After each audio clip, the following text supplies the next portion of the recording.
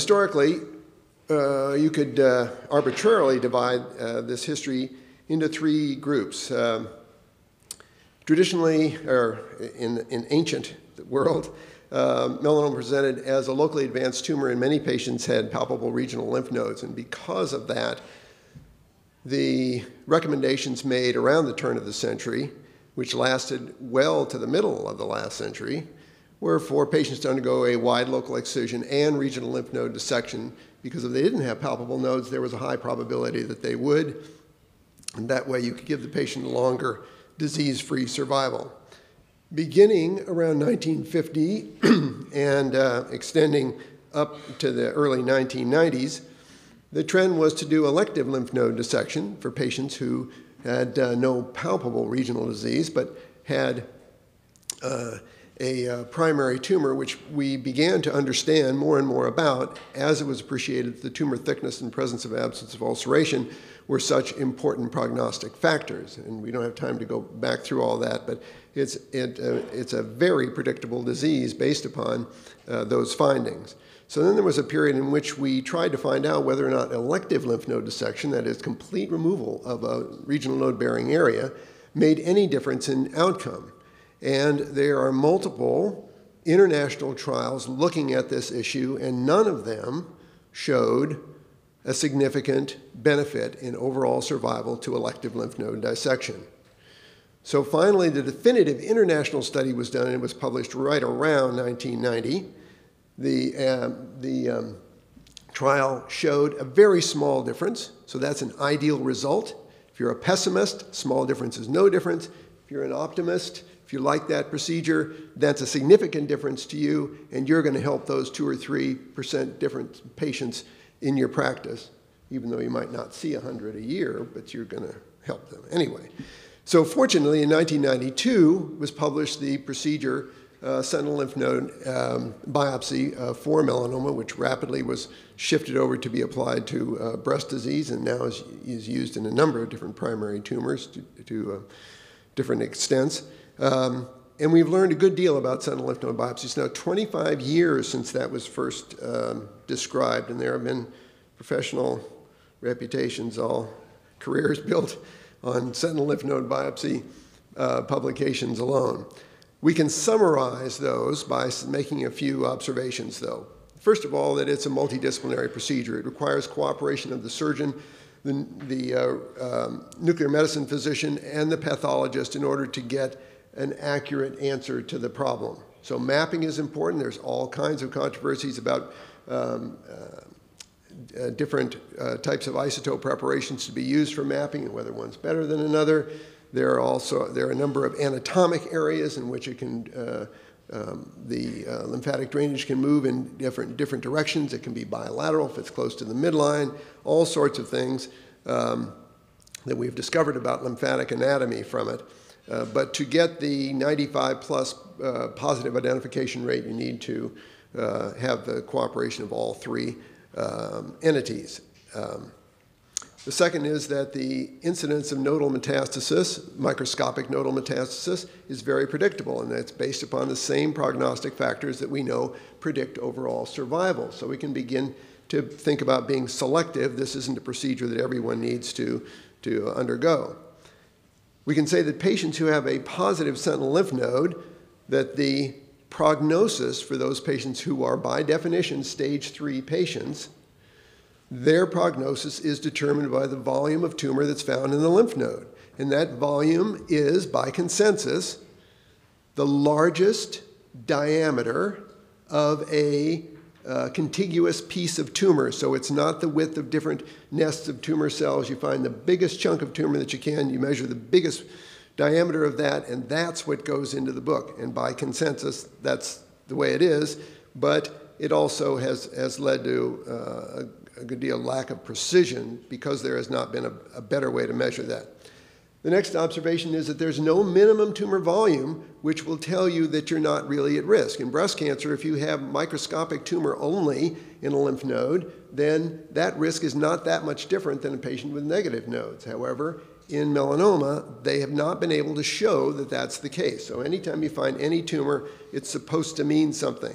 Now that gets very gets to be an interesting conversation when the pathologist tells you there's one immunohistochemistry positive node that they found in the multiple sections that one cell that they've identified in a whole number of sections they've done through this lymph node.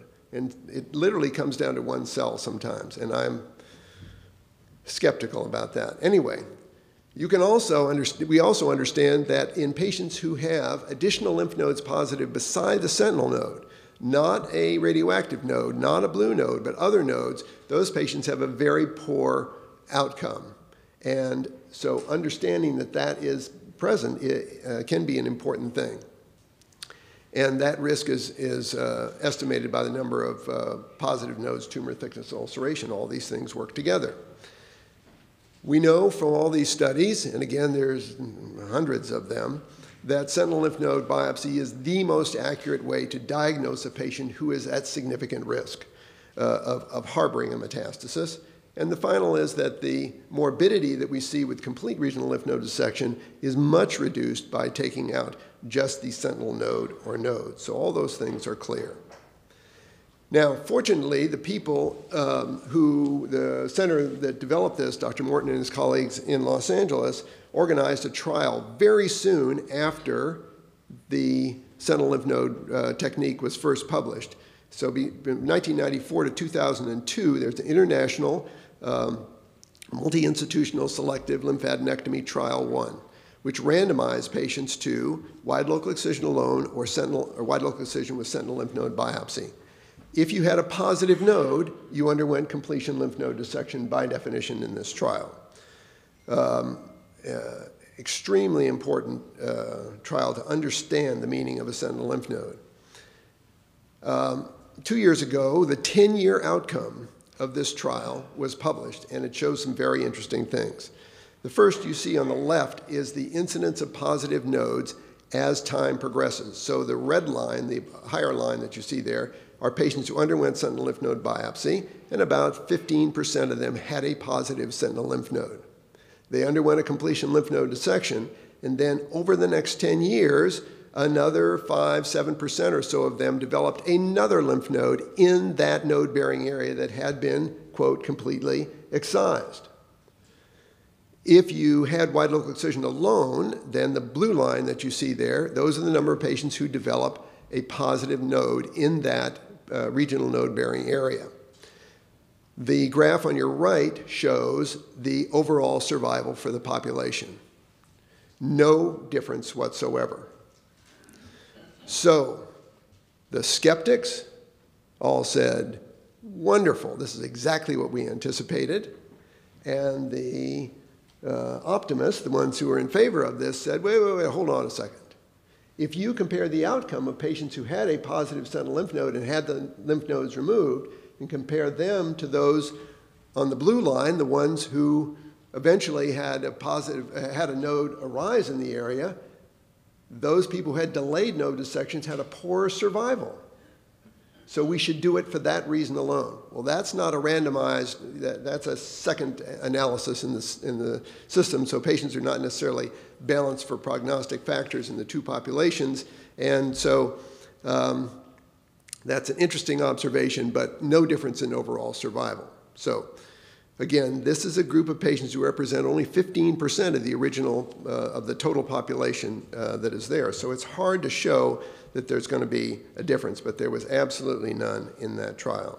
So as a result of that, the NCCN guideline shows you that if patients have a tumor less than 0.75 millimeters in thickness, and now that's going to be 0.8 because there's a new staging system which divides patients at 0.8 instead of 0.75. We don't have time to go over why that's the case. If that's the situation, no sentinel lymph node biopsy. But if it's between 0.75 and 1, they recommend that you consider, quote, discuss and consider sentinel lymph node biopsy to explain to the patient that there's a risk, but it's a relatively low risk, because if we look at the combined results of published trials for patients who have thin melanomas like this, less than 1 millimeter in thickness, about 1 in 20 will have a positive sentinel lymph node. And if you have it less than 0.75, it's only going to be about 3%. And then if you have that in that interval, 0.75 to 1, it's about 7% or so.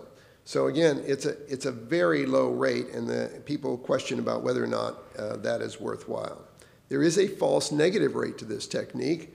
Don't put that in a separate slide, but it's around 5% of people who have a negative sentinel lymph node will eventually develop a palpable node in the area. So it's not a perfect test.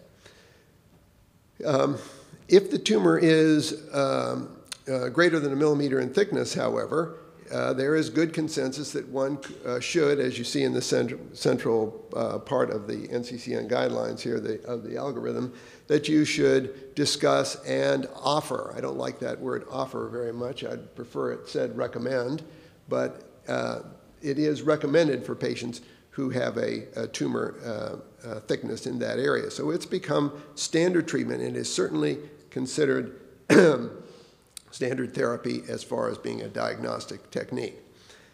Now, for patients who have tumors that have a wide local excision sentinel lymph node biopsy and a positive node, the standard recommendation is that they undergo completion lymph node dissection because that's the treatment in the randomized trial, and there isn't any good data, till very recently, about what you should do with those patients because, again, only about 15% of them will have an additional positive node, so 85% or so are being operated on unnecessarily without a change in long-term outcome.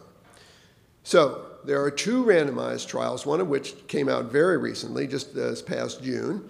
This is a German cooperative group, and it randomized 233 patients in one group at wide local excision alone, and wide local excision sentinel lymph node biopsy, one with observation, one with completion lymph node dissection. So this trial, as you can see in the overall survival, shows no difference after 3 years of median follow-up, no difference in overall outcome. However, this trial is underpowered to recognize a difference of 5 to 10% or so. They closed the trial early because of the low accession rate. It is not an easy trial to do, to talk to a patient and say, I'm going to randomize you. I don't know the answer to this question. You know, I'm the expert, but I don't know the answer to this question. So in the United States, in the rest of the world, there is a MSLT2 trial, which is wide local excision plus observation, wide local excision sentinel lymph node biopsy, node positive, then it's observation or completion lymph node dissection. This trial completed accession in 2014, so there are almost 2,000 patients in the trial. It is powered to pick up a difference of that magnitude. The follow-up now is over 3 years, so we expect that there's going to be a publication for this trial within the next 6 months or so that will give us the answer to date about it. The advantage of the trial, of course, if it's positive, it's going to show you, hopefully, who's going to need to have completion node dissection. But if it's negative, it's going to save a lot of people a regional node dissection, which has a lot of morbidity to it. And the available evidence will say that it's probably not going to show that, but we don't know the answer to that yet. So we can make some conclusions about sentinel lymph node biopsy. One is that it's a multidisciplinary procedure that has a high rate of success and a low morbidity to it. It's primarily a diagnostic procedure, which is critical in defining prognosis and guiding treatment. There are, we don't have time to go over that today, but there are a number of emerging trials of adjuvant therapy with the increased availability of effective chemotherapeutic agents that sentinel lymph node biopsy positive patients may undergo completion lymph node dissection if they have indicators that say that there's a high chance that there are additional positive nodes there, and that may qualify them for some of these trials. But that in reported and ongoing randomized trials, there's no survival advantage to date for completion lymph node dissection. And of course, when it comes down to the bottom line, the decision about this kind of an operation should be between the physician and the patient to discuss all these risks and benefits. Thank you very much.